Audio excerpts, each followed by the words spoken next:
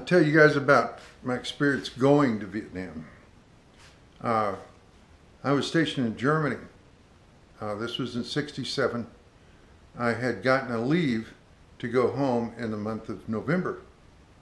And I think I left in October something and flew home to Sacramento, came back to Germany after a 30-day leave, and walked into I was stationed outside of Mannheim, and walked into the company headquarters, and I was in 2nd Squadron, 2nd Cavalry, working under the 7th Army, and airborne, of course, and walked into the headquarters, and they handed me a set of orders.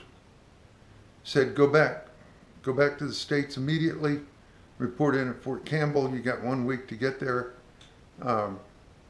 you're now part of the 101st Airborne Division. What? That took me by surprise. And it says, you're going to Vietnam. Put your material and business in order, get out of here. I had to pack my bags, and I left the next day, went right back to Frankfurt, jumped on an airplane in Frankfurt, right back to the United States.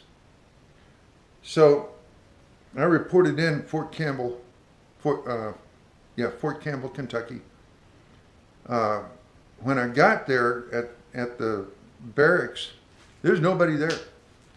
There was that dirty old bastard master sergeant that was there, and our barracks, I was the first one in the building. Barracks was nothing but empty bunks, and rolled up mattresses, and had a lieutenant there, Lieutenant Beaton.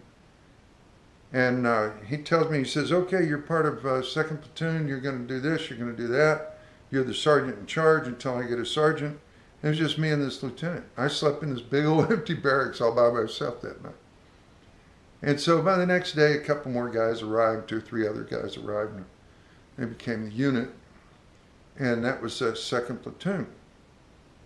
Well, I think I told you in an earlier video that I'm an 11 Delta. I was trained in tanks. And how I wound up in airborne is a whole nother story I might tell one of these days, but it has nothing to do with Vietnam. And I wind up in charge of a squad. And then I was the platoon sergeant for a little while until we got a platoon sergeant. But Lieutenant made me a E5 right on the spot.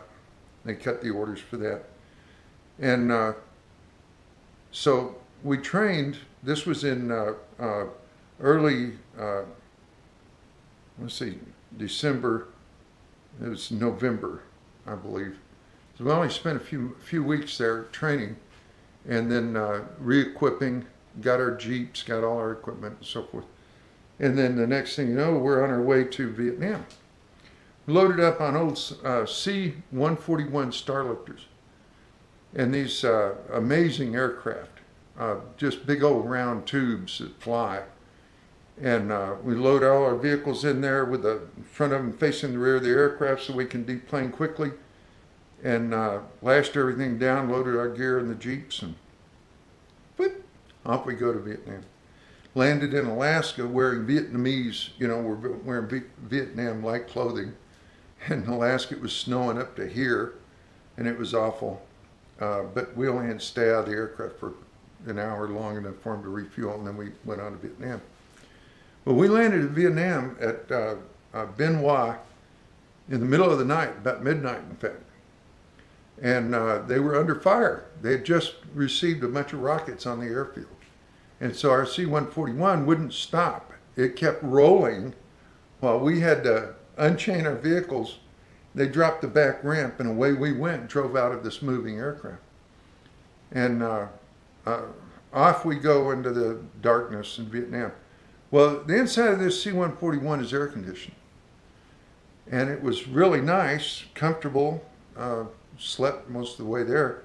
They opened that back ramp, and this god-awful, unusual smell. I think people who live near the swamps in Louisiana have that same familiarity with that smell, with that particular odor.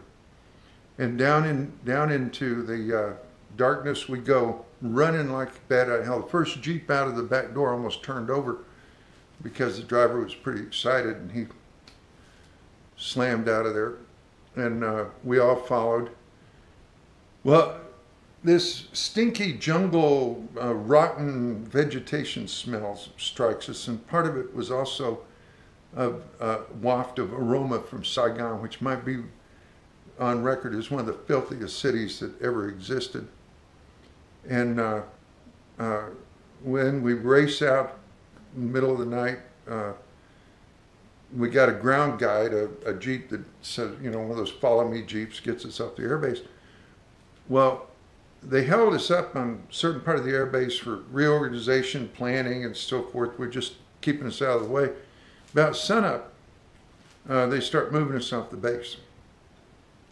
And as we're rolling forward in convoy, a Jeep and trailer, 4 GIs on each Jeep, driver, TC, and 2 other guys. And my particular duty at that time, just because it needed space needed to be carried, was standing behind the machine gun. Well, they wouldn't let us have bullets. We had bullets on board, but they wouldn't let us load our machine guns. So I'm hanging on this stupid empty machine gun, M60. It's on a pedestal between the 2 seats of the Jeep. And we go up this little hill, and here's a guard post right outside the base.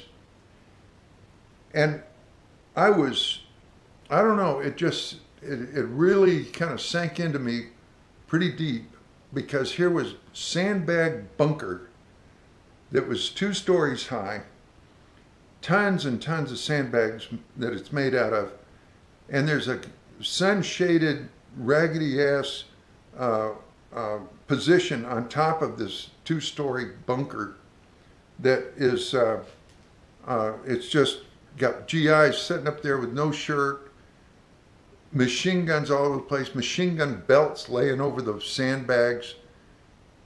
And it was like so primitive. It was so warlike.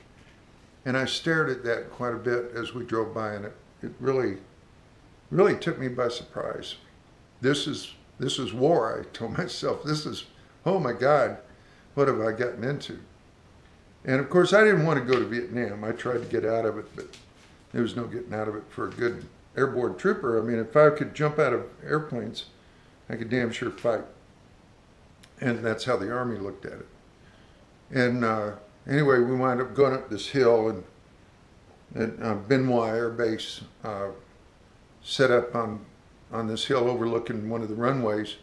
And we were some distance away, you know, a couple of miles, but you could look out the back of our tent and see the planes taking off.